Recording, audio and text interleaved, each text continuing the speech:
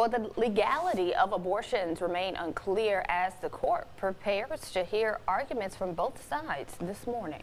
NBC Local 33's Zach Labe joined us live from the 19th JDC with the breakdown of the case. Good morning, Zach. Hey, good morning, Courtney and Reggie. Well, a judge is expected to give us an update on whether or not that temporary restraining order will remain in effect, allowing abortion clinics within Louisiana to continue operating, or if that ban will go back into effect. So when the Supreme Court overturned Roe v. Wade back in June, that triggered laws in Louisiana banning abortions without exceptions for victims of rape or incest immediately.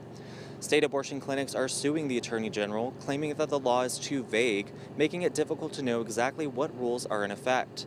So far, this case has seen 2 restraining orders blocking the law and a move from New Orleans to Baton Rouge. NAG Jeff Landry vowed to fight the judge's ruling, last week tweeting, quote, "The rule of the law must be followed, and I will not rest until it is," end quote.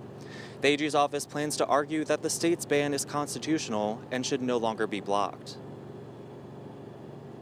We're going to continuously try to urge the Supreme Court to take this particular matter up. It's ridiculous that now we have like a traveling legal circus. Now, unfortunately, to go from New Orleans to Baton Rouge when the court could have just taken this up.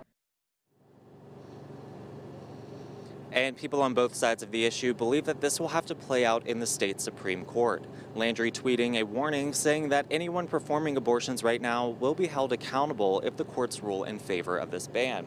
Now the court opens up in just a few hours, so we will be sure to bring you any updates on that case as it becomes available on our evening newscast and on our website and free Be Our Proud app. But for now, reporting live downtown, Zach Labe, NBC Local 33 News.